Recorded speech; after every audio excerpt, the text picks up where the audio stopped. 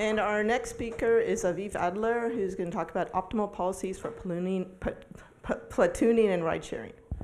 Hi, yeah, so as I said, I'm Aviv Adler, and this is joint work with David Mikulescu and our advisor, Sertac Karaman. And so just for motivation, let's start with drafting. So drafting is a technique whereby when a group travels together, they can take advantage of aerodynamic effects to save energy or cost. So this is found in nature, in sports, and now, thanks to automation, we can begin applying it reliably in shipping and so forth. And this idea where grouping can save cost is not only applicable in drafting, but in even starker form in something like ride sharing, where you can pack more passengers into one car and as a result save quite a lot of cost. And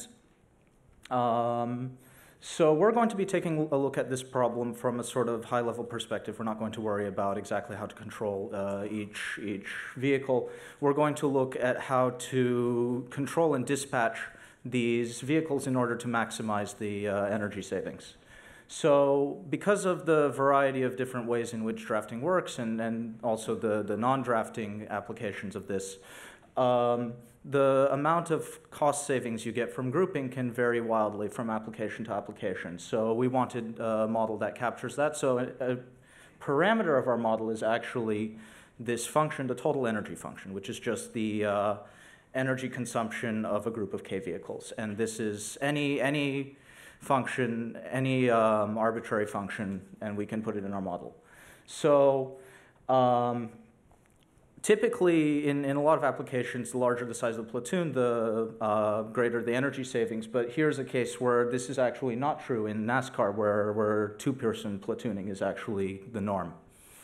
So, and an example of a simple total energy function is affine total energy function, where you have a certain cost per vehicle and then just a cost per platoon in addition to this.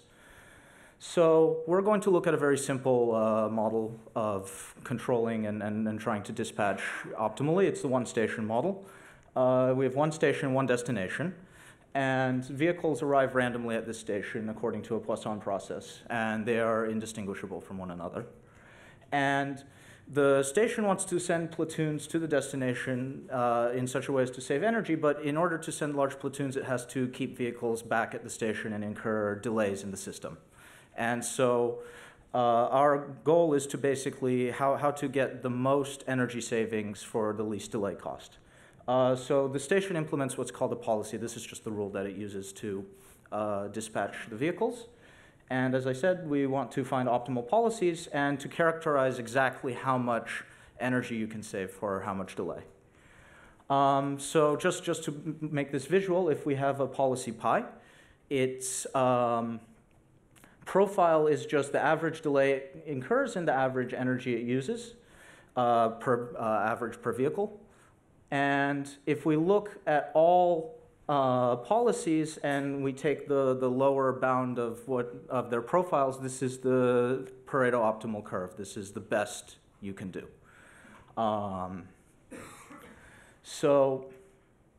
One more thing is that if you want to have no delays, you can do this just by sending a vehicle as soon as it arrives at the station, and you have to pay energy costs for a non-platooning vehicle. So that's that point up there. So policies can be really wild and wacky things. I mean, and really anything goes. So in this work, we focus on two types of policies. The first is timetable policy, which is it's literally just a schedule. The station doesn't even bother keeping track of how many vehicles are there. It just, at this time, everybody goes. Okay, at that time, everybody goes. And the intervals between platoon departures go through a fixed cycle. And if that interval is always the same length, we call it fixed interval. And this is a much simpler policy than general feedback policies. This is open loop. And the second kind we're going to look at is threshold mix, where you say, okay, I have a certain distribution of platoon sizes I want to send out. So every time a platoon leaves, I draw a size from this distribution, P1, P2, P3. And if I draw K, then the next platoon goes as soon as the Kth vehicle arrives at the station. And so this is actually going to turn out to be optimal policy. So that's why we're focusing on it. You can do all sorts of wacky things, but you can never beat this. So our general results, one is when a platoon leaves, it should include everybody. Policies can be linearly mixed. We spend a few days controlling using one policy, then a few days controlling using another policy, and go back and forth. And as you would expect, the average delay and average energy usage for the sort of mixed policy is a linear mixture of the profiles of the two policies you've been mixing. This is one of our main theorems. It's that if you know what the size distribution of the platoons that you send out are, this immediately determines how well your policy is going to perform. So we'll dig a little bit deeper into that later.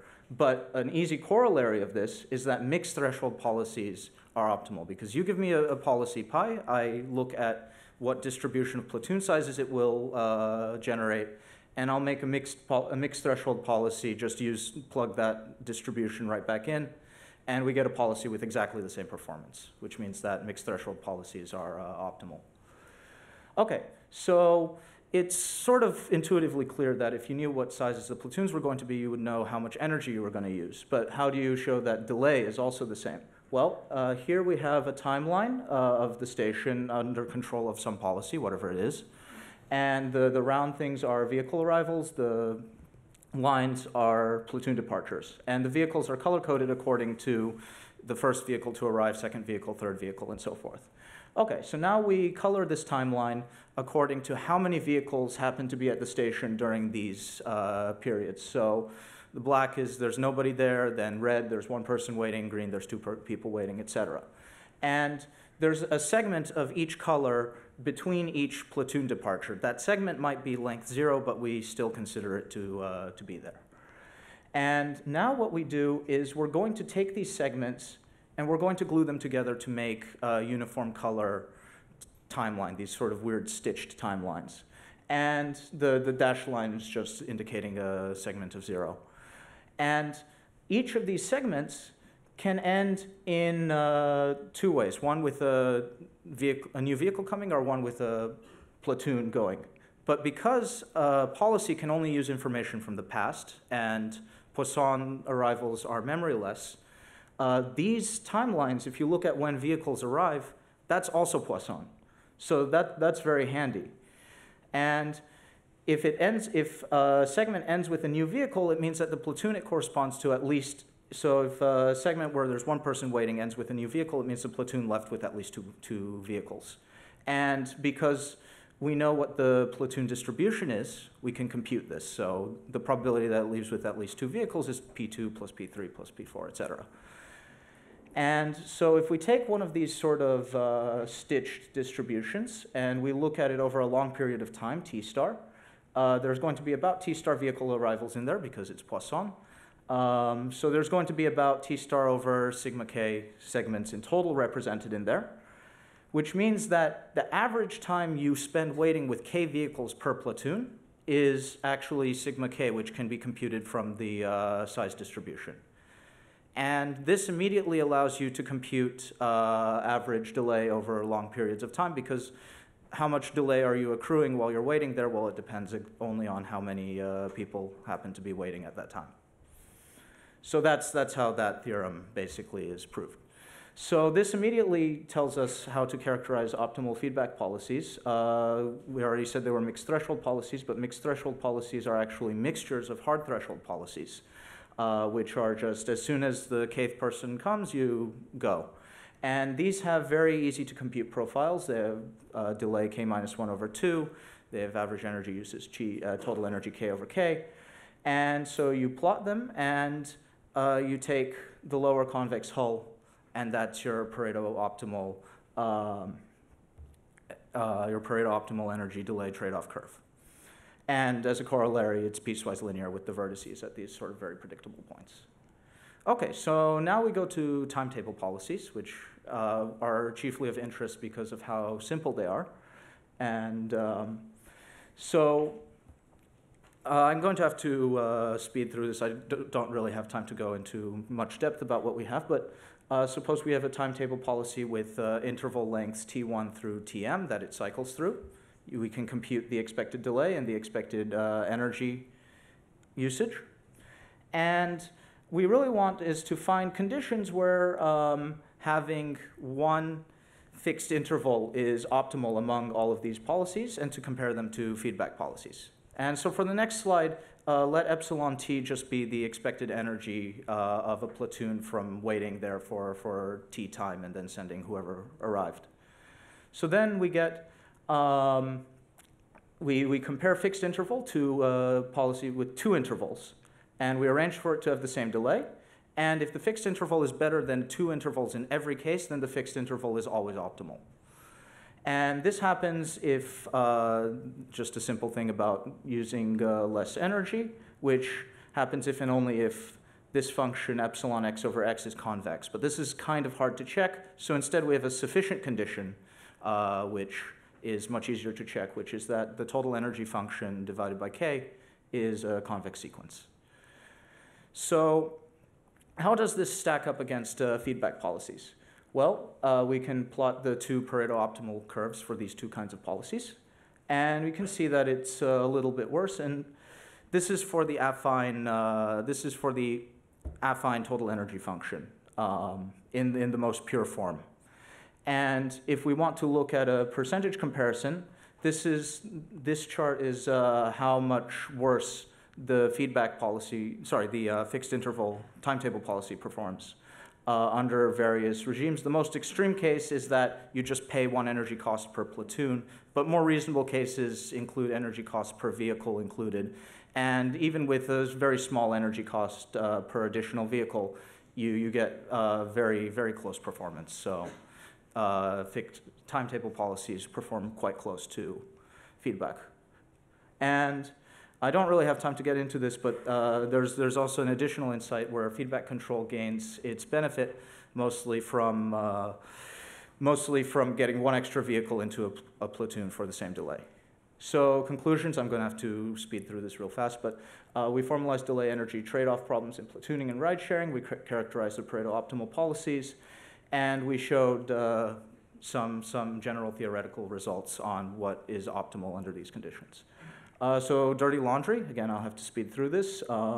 So far, it's only the single station case, whereas we really want to optimize on a network of stations.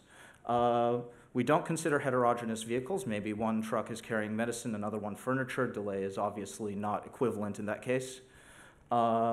We don't consider what if delay penalties are nonlinear, what if arrivals are non-Poisson, or what if the station has foreknowledge of when additional vehicles will arrive. So yeah, thank you very much. And this image is just an Air Force test of drafting with C-17 cargo planes. So questions? Dylan? Thank you very much for the work. So one of the things I like about this is that I'm aware of people who've thought about similar problems in sort of bundling for multi-robot task allocation problems, where there's a notion of sort of submodularity or synergistic tasks. Mm-hmm. And some of the things that you mentioned sort of have been known empirically, like this first result that you mentioned, which is, you know, everyone has to leave in the platoon. That if you do that, that's suboptimal. That sort of had been identified empirically, and your work actually proves this as, I think, lemma 2 or theorem 2 in the paper, which I think is fantastic. So I think that's great. I think there's a broader applicability than just the drafting scenario that you've looked at. We're on the last session on the last day, so if you will indulge me, I'll set the context for my question by just reading a short poem, if everyone can do that. And the poem is written by an English poet. Her name is Wendy Cope, and she's talking about interacting with men. So if you're a woman, this might resonate. If you're a man, maybe you should pay attention. The poem is called Bloody Men, and it goes like this. Bloody men are like bloody buses. You wait about a year, and as soon as one approaches your stop, 2 or 3 others appear. You look at them flashing their indicators, offering you a ride. You're trying to read the destination, you haven't much time to decide. If you make a mistake, there's no turning back. Jump off and you'll stand there and gaze while the cars and taxis and lorries go by, and the minutes, the hours, the days. So that's Wendy Cope's poem, and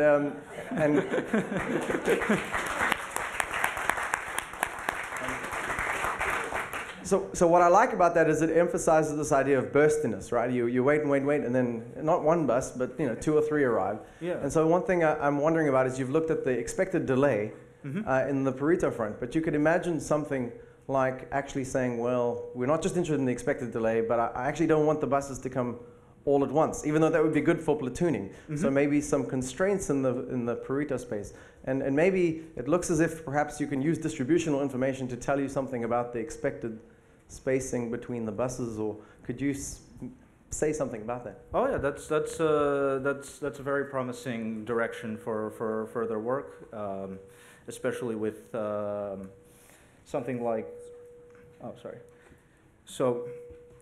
especially with non-Poisson arrivals, because in reality, not as you said, they arrive in groups, and actually there was an extension that I was already thinking of, which is where the arrivals are still Poisson, but sometimes multiple vehicles can arrive at once. And this still has the property of memorylessness, and probably these results will extend to that case. So you have Poisson arrivals, and then you have some distribution of exactly how many are arriving at every time they come by. So this is something that we're working on, actually. Cool, thank you. I was just wondering if the studying of stations will also allow you to say things about forming ad hoc platoons with vehicles on the road. Yeah, possibly. We haven't thought of this yet, but that's an excellent point. So maybe if there's everybody says where they're going, and then hey, you've got 3 people going in the same direction, they form a platoon. This is actually and you could even think of intersections in the highway as almost like stations, and apply this sort of reasoning to that case as well. Okay, well, let's thank Aviv for a great talk and Dylan for a great poem.